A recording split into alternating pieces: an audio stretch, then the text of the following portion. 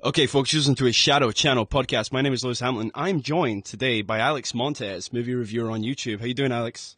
I'm doing pretty good, man. How you doing for yourself? I'm great. I'm great. Yeah, it's pretty cold where I am. How about you? Because you're coming to us from California, aren't you? So. Yeah, I'm in California. Yeah, it's cold here. Where I live right now, yesterday there was supposed to be a storm, so it was very cold and a lot of rain. And right now it's in the morning, so I'm wearing a lot of clothing all over me because it's very cold. Yeah, no, it's that time before Christmas. Usually the cold weather you don't mind, but after Christmas, when when everybody has to go back to work or college or school, wherever it is, no one can be bothered with it, right? So it's fun before Christmas, not so fun afterwards. But yeah, No. so right off the bat, we'll start by, because there's a lot of people that are going to be listening to this and maybe have seen you in my channel, because I think we box for box on the right hand side of the screen. You know, like I have you in my drop down menu of other channels that I'm associated with. So they might have seen you there, but for those of them who aren't aware of you, tell us a little bit about what you do on YouTube, man. All right. Well, basically what I do is I do movie reviews, trailer reviews, TV shows, and occasionally skits from here and there. But my main thing, the core of my channel, is movie reviews.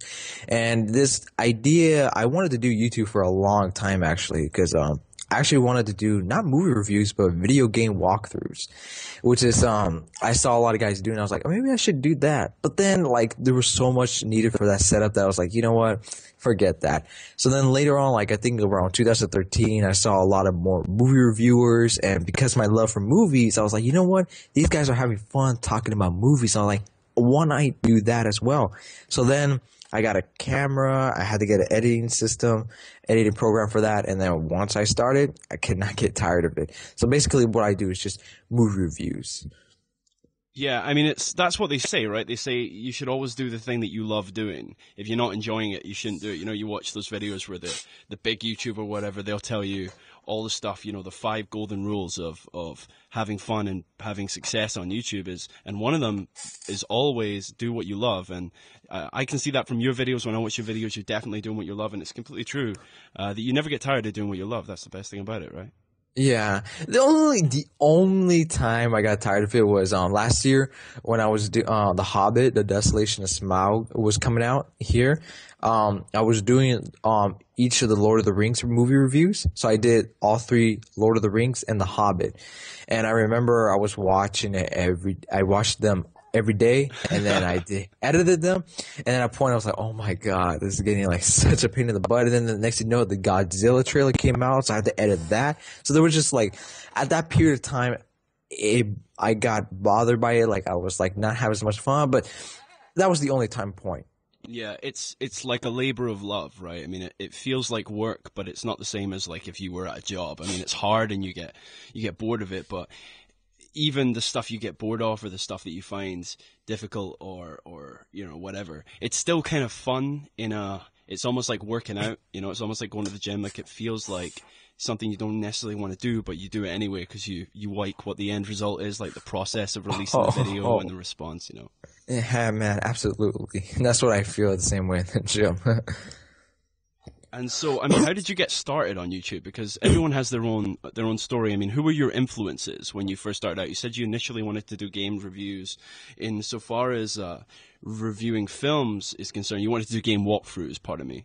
And so far as reviewing films is concerned, who were your major influences starting out? How did you model your initial style on? Because everybody did that to begin with, right? Yeah, like when I watched Ghost Rider Spirit of Vengeance, I hated that movie. So I wanted to go online to see if anyone else hated it. So I never really saw movie reviewers that much, you know. I think I only saw like one movie review and that was it. And so I was going online, then I see Jeremy Jahns. Jeremy Jahns was the guy who inspired me the most the first time. And then I saw these other channels. I saw Schmoes Know, I saw The Flick Pick, and then I saw Chris Stuckman. And all those 4 guys were the ones who inspired me the most. And the one that I took my style off from mostly was Jeremy Jahns, because he was like the first one. He was the main guy that I saw. Exactly. I mean, Jeremy Jahns, he has even influenced my delivery. When I first started on YouTube, you know, I don't know what your early videos were like, but everyone's early videos seems to be the same. You talk like really quietly, and you're like, yeah, I just want to review this film just now, because you don't have that confidence. You're not used to doing it yet, you know? I don't know if you had that, where your early videos, you're like almost whispering, and you don't like move your body when you're talking. You don't have any like physical presence, you know, like almost like a singer on a stage. And Jeremy Jahns has a lot of like physical presence in the way that he talks. He moves his hands a lot, and he's very animated. And Yeah. I even took some influence from Jeremy Jahns in my delivery, made it more energetic, and tried to make it more energetic anyway. I mean, he's a really influential guy. He really is. Yeah, in my earlier videos, I hate them because it's so boring. Like, some of them, like I'm looking right here, are 4 minutes long. You can't even get past a minute. It is just so bad. Like, I'm just so boring. It's not interesting. The moment that I changed, you know, I was like, okay, we need to change, was my Pain and Game movie review. That was the first review where I was like, you know what? I'm actually really proud of that because I was actually energetic. I changed my style. I was actually talking a little bit more louder than before. And I changed my intro as well. So that was the first review. I was like, you know what? This is time for a change.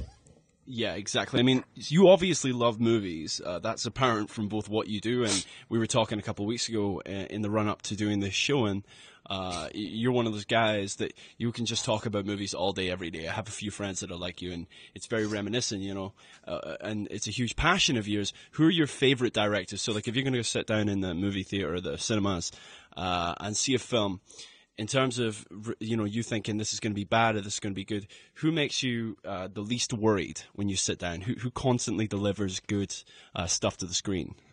Definitely Christopher Nolan and Quentin Tarantino and Steven Spielberg. Those are the main three guys. Whenever I see a movie, I'm like, you know what?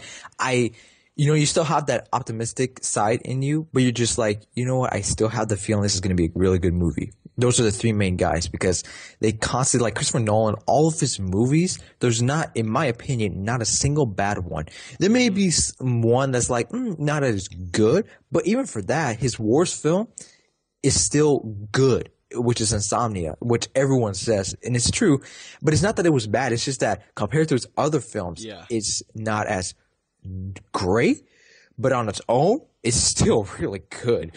So Christopher Nolan has not made a single bad movie for me, and then Steven Spielberg is Steven Spielberg. You know, there's like that, not that much to say. And Quentin Tarantino has delivered day in and day out constantly. I love almost like every single one of his movies. Exactly. I mean, it's ironic that I mentioned this point about failure and success because I mean, your name's Alexander, and Alexander the Great. There was something famous written about him where he died when he was 32 before he took over the world. And I don't know if you saw that movie Alexander, and at the end Ptolemy says, you know, he failed to do this, but his failures towered over other people's successes. And that's kind of what it's like with Spielberg and some of these other directors. Like, they can make a bad film, but their bad films, by their standards, are still better than some other people's good films. And that's the weirdest thing, you know?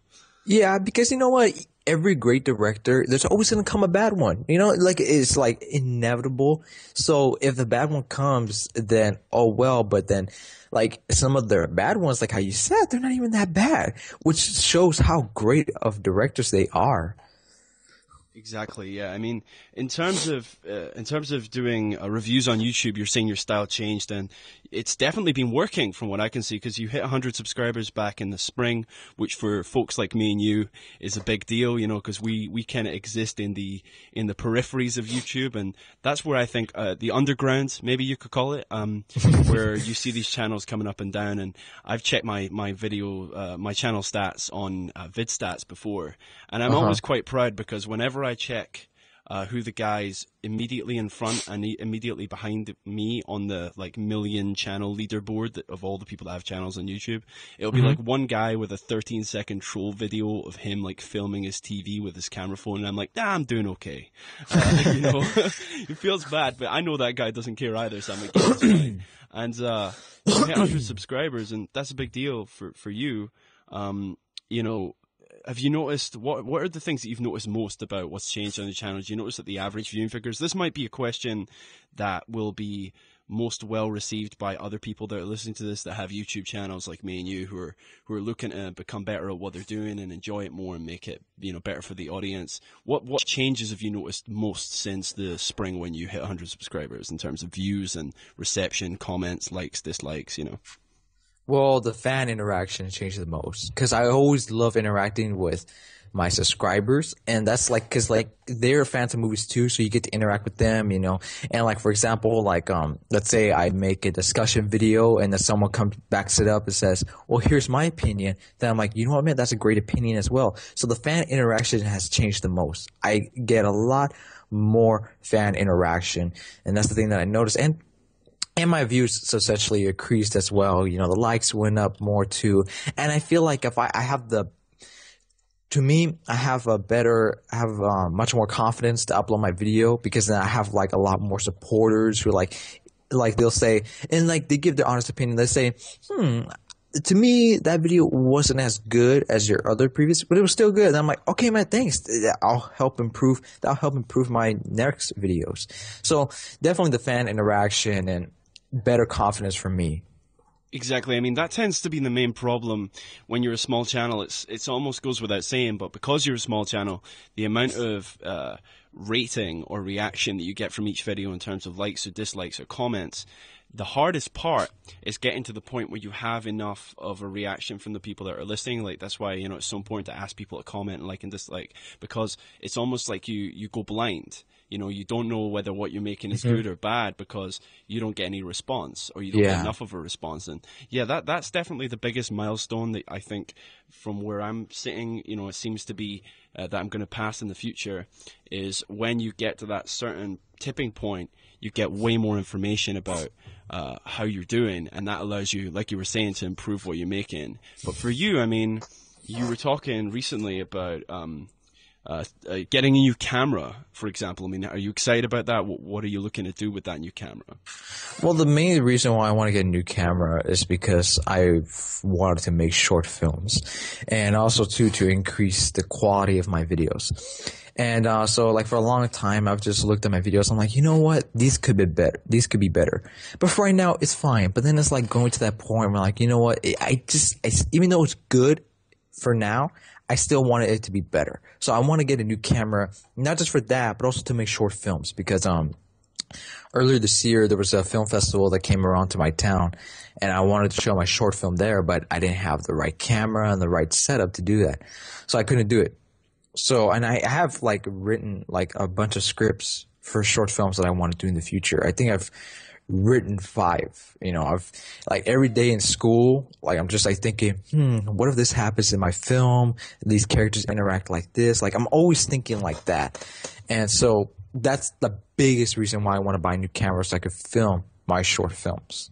Yeah, I mean, I study audiovisual technology, which includes filmmaking, and that's by far the most difficult subject for me to learn. But from what I've heard from other people that make short films, for example, my friend Adam Boris, who I think should be coming on around Christmas or New Year, he makes short films, and it's weird. I heard Tarantino say once that before you make a film, it's almost like you have to write a book, and then you take the script from the book after you've written it. It's really weird, but even short films are really difficult to make, and they are, though, from what I've heard, really satisfying when you eventually get them done. So I'm definitely looking forward to seeing that kind of content on your channel, for real. Yeah, 100%. Yeah, because the main thing that I want to do is become a director when I grow up. You know, I've been looking at a bunch of schools in LA to go to, so to learn about filmmaking and all that. And what I want to do is I want to get an experience, you know, like, okay, let's say like when I go into school, like I'll be like, not as an expert, I'll be like, oh, I know everything, but I'll be like, okay, I know the basics of like directing a movie and we need to tell the actors and how the camera setup's got to go and the lighting. So I want to get the basic, understand what it takes to make a movie. Yeah, absolutely. It's a really exciting process, and it can take a lot out of you, but it's also really rewarding in the end of it as well. But let's talk like up the gear a little bit. We could talk about next year, because I just mentioned that I'm going to have my friend Adam Boris on either this Christmas or in the new year. 2015 is going to be a massive year for movies. What are you most looking forward to sitting down and watching? I mean, there are a few obvious choices, but yeah. For 2015, like the biggest one, obviously everyone would say is Avengers: Age of Ultron. Because it's like, you know what, like I was so excited for the Avengers to come out. Like I remember when they first announced it, people didn't know what the Avengers were, and then when it came out, everyone knows about the Avengers. So definitely Age of Ultron is one of them. And like I think the next biggest one for me would probably be the James Bond Spectre. I don't know how to pronounce it, but it's basically based off of an old James Bond movie, and it's called Spectre. Yeah, Spectre. And that's one of the ones that I'm looking forward to the most. And the thing is, like, there's so much movies coming out in 2015 that is almost like, I don't know if I can bear that, you know, because it's so much. I don't know if I'll be able to handle it all. Because as a film goer, this is a great time to be a film lover because there's so much movies and so many coming that you're going to like basically die because there's so much movies and so much entertainment for you to go to. And that's the thing that I'm really looking forward to the most in 2015. Yeah, absolutely. I mean, I didn't know about Spectre. Yeah, I think Spectre is one of Ian Fleming's original stories that he wrote about James Bond 007 back in the 50s, I think. Yeah. Yeah, because Ian Fleming's been... It is Ian Fleming, right? Yeah, I'm pretty sure it is. Yeah, Ian I think Fleming's been dead for 50 years. I mean, he... Wow. Yeah, I mean, those movies, they make an unbelievable amount of money. To be fair, I still haven't seen Skyfall. Wow, you should see Skyfall. Oh, I know. You know, a lot of people say it's overrated, but you know what? It's just like... In 2012, everything was overrated. I swear, like the Avengers was overrated, The Dark Knight Rises was overrated, all the big movies were overrated. So that's what people always say, but trust me, Skyfall is a great movie. Yeah, absolutely. I mean, I'm looking forward. I mean, the Star Wars trailer just came out a couple of weeks ago, and that had, I think, overwhelmingly good reception. I've heard a few people who criticized it, and to be honest, from the way I'm sitting, or the place I'm sitting, it's looking like it's going to be a hell of a lot better than the prequels. Hell yeah, because it's J.J. Abrams, and he's a fan of Star Wars. So as a fan, you get to look back and say, okay, I didn't like those prequels, so I'm going to do my version of like make it more better and go back and harken back to the original Star Wars movies, which this trailer seems to be doing. And what I like that is that this trailer didn't focus on Luke, Han, or Leia, or Chewbacca. It focused on the new people. It's like saying, yeah, these guys, they're coming soon, but let us show you the new generation of Star Wars. And that's what I really liked about the trailer, that it was able to show its new stars and say, hey, get ready for these guys, because these guys are going to be very important as well. Absolutely. I mean, in terms of the trailer, there was a question that I wanted to ask you about movie going and watching trailers in cinemas and the impact that those trailers have on the audiences that watch them, and how that can be sometimes positive and sometimes negative. You have been quite outspoken about this. What do you reckon? You've kind of got a view on the impact of trailers, right? Yeah, because trailers, like, there was like a poll on Google that were saying that trailers are the biggest things that impact an audience perception of a movie, which is also could be a good thing and a bad thing. For example, a bad thing could be as, let's say there's a terrible trailer before a really good movie. For example, like this year, Edge of Tomorrow, that starred Tom Cruise and Emily Blunt, it had terrible, terrible trailers. Just go watch the trailers and you'll be like, I'm not even sure if I want to watch the movie. But when you watch the movie, it's so great, and it's one of the most original movies that I've seen in a long time, and it's one of Tom Cruise's best performances that he's given in a long time. So then, like, you watch and you're like, wow, this movie's awesome. And then you're like, oh man, why are the trailers so bad? And it didn't make as much money as it should have. It made enough to call it a success, quote unquote, but it still should have made a lot more money. And then like the thing about trailers nowadays is that they seem to give away too much. And one of the biggest examples of that is The Amazing Spider-Man 2. You know, like there's a lot of people who hate the movie. I liked it. There's a lot of problems with it. But the thing that I noticed in the first trailer was that it showed a lot. Like, honestly, like if you watch like just the first trailer of The Amazing Spider-Man 2, you get like the basis of how the movie's gonna start and end. Like there's so much, like they show all of their Easter eggs, they show all of the big fights, and then spoiler alert for The Amazing Spider-Man 2. Do you mind? Just I don't mind at all. This is the channel of spoiler alerts. No, go right ahead. And what happens is that in the trailer you see Spider-Man fighting Rhino, and like that's the end shot of the trailer. And you're like, oh, okay, so there's gonna be this big fight between Spider-Man and the Rhino. But then when you watch the movie, there's no fight. That the scene in the trailer, that's their quote unquote fight. It's just a quick view, and it's like, you just spoiled the ending of The Amazing Spider-Man 2. And like they show all these Easter eggs of Dr. Octopus and then the Vulture, and then all these scenes that like the Green Goblin fight with him. Like there's so much added to that, and that if you just watch two trailers, you get like a good 10 minutes of The Amazing Spider-Man 2.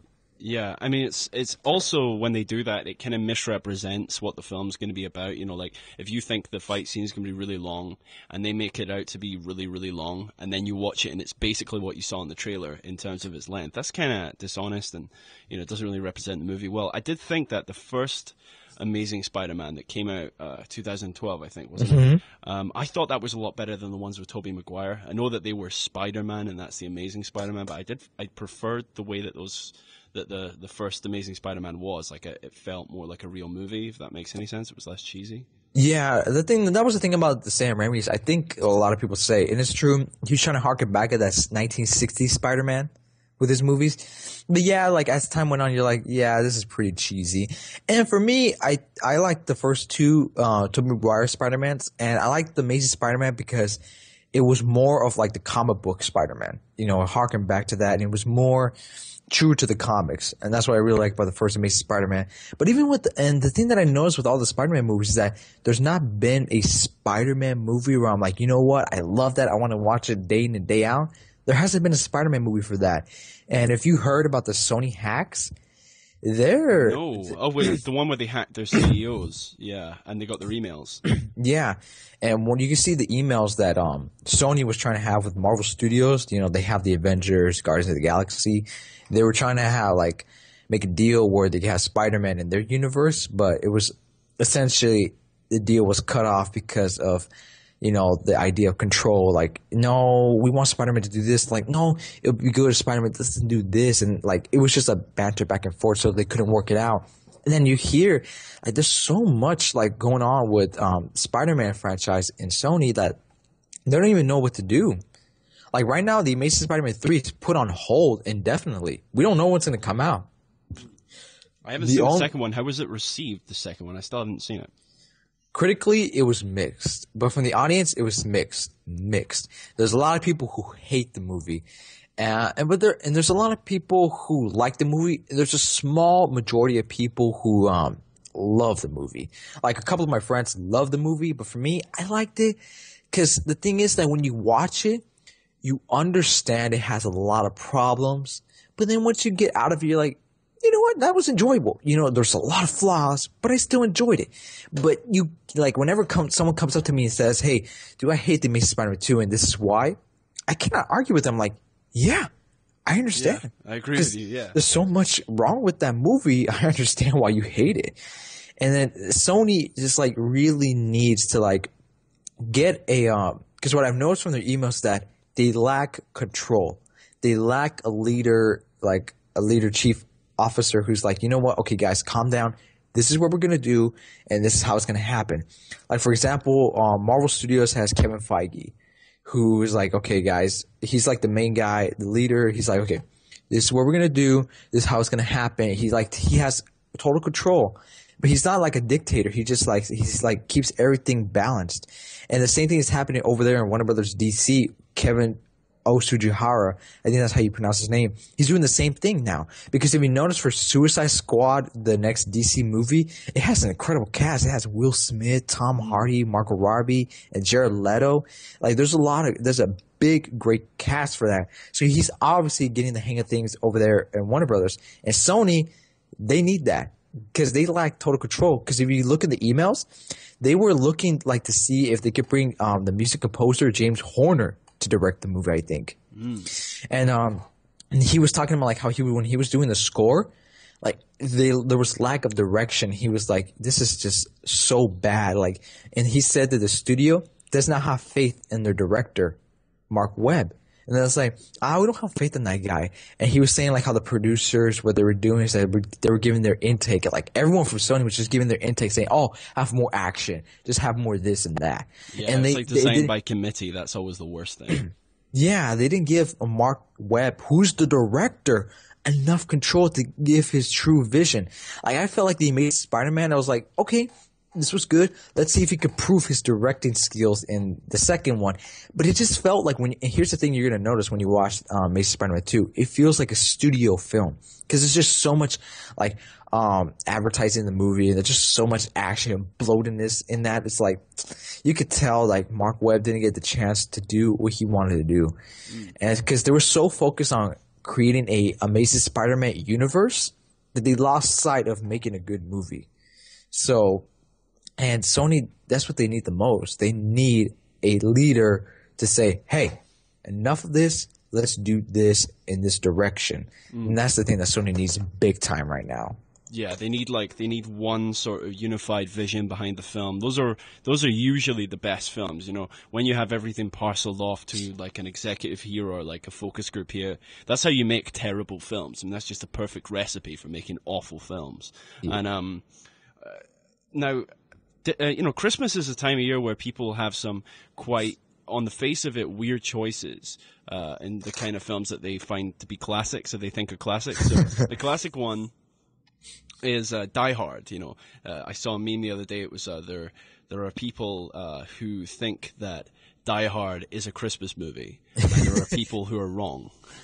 You know, like it is viewed as a seminal Christmas movie. It's just a great Christmas movie, and that's quite unusual because it's a kind of fairly dark action movie. Yeah, but, you know, for me, yeah, it's a Christmas movie for sure. 100% same. Yeah, because I loved it, you know, and definitely when Christmas comes around, that's the first movie I'm gonna be watching. And for me, I haven't watched any of like the Christmas, like true Christmas classics that everyone's been saying. And this year, I plan on doing that, watching a lot of Christmas classics. Like, for example, I plan on watching Die Hard, Home Alone, and some of the other Christmas movies. Like, I heard I think this is the title of the movie, A Christmas Story. I forgot what it is. A Christmas Story. That's what I plan on watching. So I plan on watching all the classic movies that people have been saying that's good for Christmas. Miracle on 34th Street, Elf. Oh, I love Elf. Elf's great. Yeah, we have those T-shirts in the supermarket near where my house is. You know, like Santa, I know him. But I mean, for me, it's an unusual. For me, films, it's kind of like whatever you're in the mood for, whenever you're in the mood for it. I mean, Scream. We were talking about Scream a couple of weeks ago. Yeah. By Wes Craven, I think, released in '96. Scream's a fascinating movie. I mean, are you as big a lover of that franchise as I am? I mean, as I know I am. Yeah, I love Scream. Not as well for you. You love all of them, right? More or less, yeah. The original, though, above all the others. I mean, yeah, that's the thing for me. Like, for me, the first one's awesome. The second one, it's okay. The third one, once the third one hit, I was like, yeah, this is starting to become a parody of itself. Ultimately, what Scream was trying to parody off of horror films, Scream was becoming that franchise. Exactly. So I was like, it's not as good as the first one or the second one. But I mean, Wes Craven's done really well because when it came to Nightmare on Elm Street, he made like 10 of them, you know. So yeah. Know, and I don't know if maybe Wes Craven was doing that ironically. Like he was like, this is a film about the nature of movies and sequels and stuff. And so I'm going to make a bunch of these films, not only just to make money, but to be really ironic about that. You know, like Scream itself has a bunch of sequels that are all kind of a little bit, they're okay, you know. I mean, I have seen Scream 4 actually. And that's a forgettable movie. When you watch that, there's not really, you don't come away from it thinking that was amazing. You know, it's kind of, it's average. You know? I barely remember Scream 4. That's how forgettable it is. And the same thing is for Scream 3. Like, as soon as like the third one hit, it was just like, whatever. But I still love this, the first one. I have it on Blu-ray. It's funny. When I first watched Scream, I was very little. I was like younger than 10 years old, and I started watching it, and I loved it. And I was like, am I going to become a killer because I love it because I'm so young? But no, that didn't happen. It's just like I love the movie, and I still to this day, I love it. And I watched it recently, and I was like, you know what? This movie is so smart and so clever that it's like, this really truly parodies like other slasher horror films. And I like the whole analogy, like, oh, if you're a virgin, then you cannot die in a horror film. Yeah. Those rules make me laugh. Yeah, it's weird because it's almost a movie that is a review, because you do movie reviews. You could look at it as almost a movie that reviews movies. It kind of looks at the nature of what movies are, particularly horror movies. And I mean, the second one where they have that discussion about why sequels are inferior films, and the second one was itself slightly less good than the first film. I mean, there's so much irony in those films. That was like one of my favorite scenes from the second one. Yeah, and I don't know if Wes Craven was trying to do it ironically, but to me, I feel like that like ruins your credibility then if you're trying to do that ironically. So I don't know, but to me, I felt like maybe he was. To me, maybe he was running out. He was trying to milk it, and if he was trying to do that on purpose, then okay, you didn't really need to do that. Yeah, okay. But hey, still, I watched them. You know, there you go. Yeah, and finally, this is the last question I'm kind of going to ask you before we wrap up. For the sake of my friend Mike Miller, and we discussed this a few weeks ago as well. And here's the question. I don't have a drum roll, but wait for it. So, Captain America: The First Avenger, or Captain America: The Winter Soldier, which is better? Which is the better movie? I see The First Avenger. You, I think, have the opposite opinion, but let's discuss that for a few minutes before we wrap up, because my friend Mike, he'll get a kick out of it, and maybe it will confirm his own point of view. Most likely will. Well, why don't you take the seat? Why do you think First Avenger is better? Well, I think The First Avenger is better because the theme of the film, the themes within the film, are more original than the second film. To me, the second film felt a lot like the Avengers, the Avengers ensemble that came out in 2012. It was these big set piece action scenes. And see, don't get me wrong, I love the second film. I think it's a great film. But when I compare the two, I prefer the first one because you have that kind of that Nazi, kind of creepiness, and it's set in the 40s, but there are people with laser guns, and also it's because it's like that origin story, it's that they give you the background of how he becomes Captain America, whereas the second one, it starts out and he's just jogging and he runs into the guy, I can't remember the guy's name, the guy that his character has like wings. Falcon. Crap. Yeah, the Falcon. And that's how that film begins. Whereas the first one, it begins with guys digging in the ice, and they find him, frozen in a glacier, and then it jumps back to the 40s, and he's this scrawny guy that can't get into the army, and it runs through all that. But also, the first film has what's her name? I've forgotten her bloody name. God, she's in Game of Thrones. I've forgotten her name. Natalie Dormer. Yeah, there you go. Natalie Dormer, and it has the other chick that was in a miniseries, a BBC miniseries a couple of years ago called Pillars of the Earth, about people building a cathedral in the Middle Ages, and it was like a drama. It was really interesting. It was, it was a really cool miniseries, about 3 episodes long. And those two were in that film, so that's an added plus because, having those two on the same screen is just eye candy for me. But also, yeah, I mean, you've got a whole host of fantastic actors in the first film. Same with the second film, but I felt that the story of the first film was more, it kind of grabbed you more, and it felt a little bit more original. But what do you think? What do you reckon about the second one? Well, I understand your points, but for me, the reason why the second one's superior is because in the first one, it was basically like saying, like, which is not a bad thing because it was set in the 1940s. It was like, yeah, America's good. F yeah, everything's all good. We're awesome. And then Winter Soldier shows, oh, we're not so good. We're actually pretty shady. And that's what I really liked. It was it was like a 1970s political thriller. It showed like us America, we can be shady. The government, and there was this great line that Steve Rogers said in the second one where he's like, Nick Fury is saying like, we're going to have all these big ships, and he's like, and we're going to call it freedom. And then Steve Rogers is like, yeah, by putting a gun to everyone's head and calling it freedom.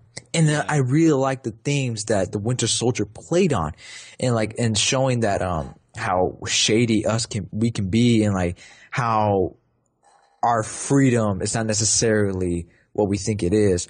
And there was like so many recurring themes, and when you call it like an Avengers ensemble piece, I think that's one of the things that elevated Captain America from the first Avenger. Like, to me, it felt like a lot more smarter. It felt more clever. It was like definitely had much more deeper. And what I liked it was like a more grittier tone than the first one. And essentially, I just like how it talked back on like the government and all the political themes around it. And that's why I think it's a better movie. And like compared to the first one, this is just the thing, like the fight scenes, they're amazing. Like the Winter Soldier fight scenes are like some of the best, and they even go against like the Avengers action scenes because they're really well done, well choreographed, and all around the acting and the story, which for me was more deeper. But I can understand why you prefer the first Avenger. Yeah, I mean, I think it's Bucky. is it Bucky's character. His character is great in the second one as well as in the first one. And the fight scenes in the second one, yeah, absolutely. I mean, the one where they're on the overpass on the road. Oh yeah, and I liked the scene with Nick Fury's car, where his car, like, we're going to try and find out how many gadgets his car has, and it takes like 10 minutes to destroy Nick Fury's car. Nick Fury, you know. And yeah, that was definitely really cool. And I mean, they both are fantastic films, but for the sake of my friend Mike, I think he would have never forgiven me if I hadn't asked you about that. Yeah, like, you know what? Everyone has an opinion. You know, like, some people, they think the first Avenger is pretty slow. Like, they don't like it. It's a long film. Like, they say that compared to the other Marvel films, it's not as long. But some people say, oh, it's slow, and some people say it's their least favorite in the Marvel Cinematic Universe. Yeah. But for me, I really liked the first Avenger, but then the Winter Soldier just elevated everything. Because I watched it recently, and there's just so much depth to that, and the way it was constructed and edited, it's one of the best movies of the year, without a doubt. It's just so well done. And that's the thing that I noticed for like the comic book movies, you know, they've elevated themselves to greater films, because before the Dark Knight trilogy, comic book films, they were just like run-of-the-mill blockbuster movies. But then once the Dark Knight, Christopher Nolan took a hold of Batman, you were like, oh, these could actually be great movies. And the same thing was for heavy hitters, in the box office. Yeah, it was the same thing for X-Men, the first X-Men. And compare comic book movies to like 10 years ago, they're not the same thing. They're totally different. Fantastic Four. Yeah, absolutely. Van Helsing was a good film, but that was more like graphic novel based. The original Van Helsing from 2004. Yeah. That had Kate Beckinsale and everyone and loads of other people in it. That was a good film because I liked the theme again, and I liked the cinematography. You know, it was all kind of dark blue colors, and it felt like 19th century Transylvania. It was just, they really brought that to life. The Underworld films are good films. Well, at least the first one is. There was a lot of, that's when vampires were cool. Remember that? Oh yeah. For me, I'm glad you like Van Helsing. I didn't like it. For Underworld, yeah, for me, I love the first two, actually. The first two are, in my opinion, really good. Yeah. But the first one is definitely the best one. And, I love the way they portrayed the vampires and the werewolves. The werewolves especially, I loved how they were. They were just so big and so ruthless, and like they were like scary compared to the Twilight, where they looked like puppies. Exactly, and there was more theory behind it. Like, there was more depth to the background story about how vampires exist and how werewolves exist. Whereas in like the Twilight movies, I still think one of the best vampire films ever released was Interview with the Vampire, because it deals with the themes of immortality. It says, you know, like, if you were immortal, you would hate your life, you know? Yeah. And that came out in 94. I mean, that's a good film if you want like a dry, or not a dry film, but if you want a film that has like some deeper emotional stuff in it, which Underworld doesn't have as much. But that film alone, Interview with a Vampire, that's better than anything that was ever produced from the Twilight franchise. I mean, on its own. A piece of shit is better than Twilight. For sure. Yeah. Okay. Exactly, Twilight's bad. And the thing that I loved about Underworld was the whole mythology around it. The way they set up the world, and like the Covenant in the Underworld series. It led up to interesting stories. And unfortunately, the third and fourth one, they weren't as good. Exactly, and it's not even that it's like just that it's a chick flick or anything. No, I mean, if you look at the Transformers movies and compare them to something like the Avengers, they're just as bad, and they're aimed just at little boys. I mean, there's no difference. They're just as awful, you know. Yeah, and that's the thing that Shia LaBeouf. You know? Yeah, and that was the thing. Like, you know, this year Transformers: Age of Extinction came out, and I remember when the trailers came out, and before the trailers came out, when I heard, oh, Michael Bay's coming back, I'm like, oh my god, are you serious? He's going to come back. But then I heard Mark Wahlberg was coming in. For those of you guys who don't know, I'll go gay for Mark Wahlberg. He's my idol. Marky Mark. I love Marky Mark, you know, the Funky Bunch. So when I heard he was going to be in, I was like, you know what? That's really cool. He could be like that action hero that the first three Transformers didn't have. He could actually be that good actor who leads the movie. And then when you see it, and when I saw the trailers, I was like, wow, this actually looks pretty good. But then I was like, you know what? That was the same thing for the other Transformers movies. The trailers were really awesome Because Michael Bay can construct a badass trailer. Mm-hmm. Like if you watch, have you seen Pain and Gain? I haven't seen Pain Again. You mentioned it earlier. Give us a quick rundown about what that's about, just before we Basically, before we head off. it's based on a true story that happened back in the 1990s in Miami. What happens is that these three bodybuilders, they kidnap this guy who like a deal went with them. Was one of them, the main guy who Mark Wahlberg portrayed was Daniel Lugo. Him and this guy, they were trying to make a deal, but things didn't go out well. So what happens is that he gets a couple of his friends, and they're bodybuilders, and they get him and they torture him for like a couple of days to get money from him, and they essentially try to kill him, but it fails. And so then they like live on their rich life, and then next you know it, the guy, and it was crazy about the story. Like if you go read it, like you put Pain and Gain true story, you're gonna see that the story is crazy. Like the real story itself, because Michael Bay in the movie, he essentially made it his own. Like he tried to make Bad Boys, but with bodybuilders. Yeah, I mean he's been trying to remake Bad Boys for 20 years. That's kind of his thing. But, yeah, you know. Yeah, but if you read the actual story, it's crazy. Like the police officers didn't even believe the victim. They're like, yeah, whatever. They thought he was just drunk. Because what they did was, before they put him in a car and they crashed his car so it could blow up.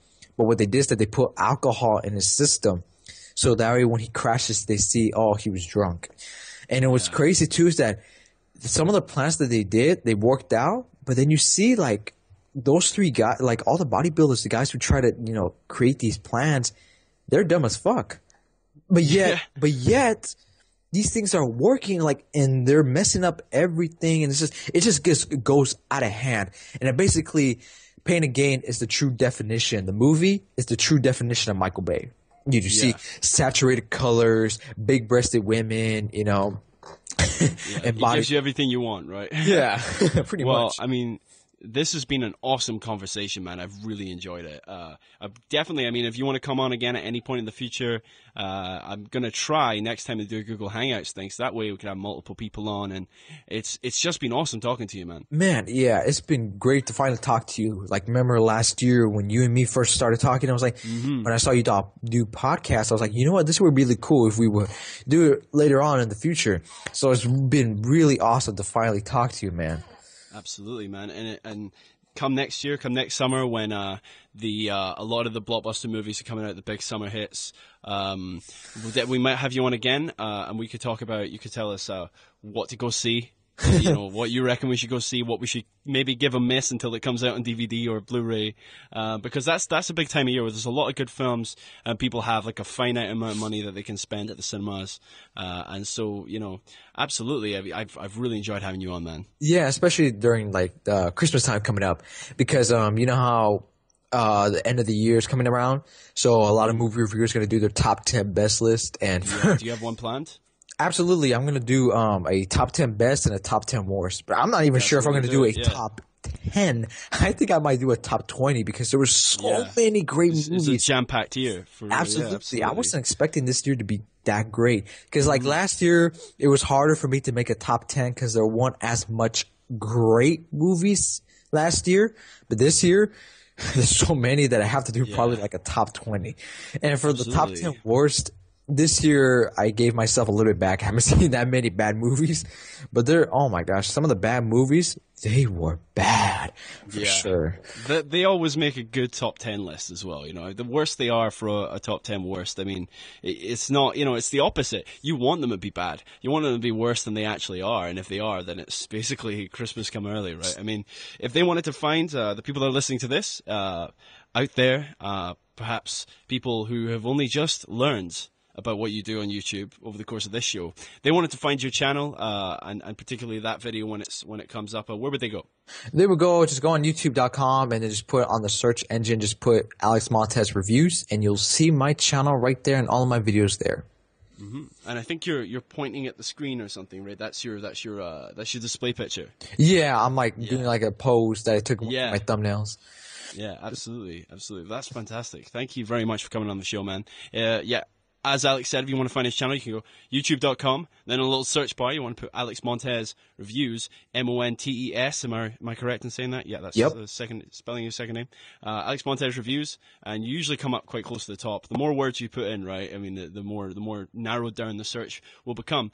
So thanks very much for listening, guys. Thanks, Alex, for being on the show. Please like, comment, subscribe, dislike, all response is welcome. And thank you very much. Thank you.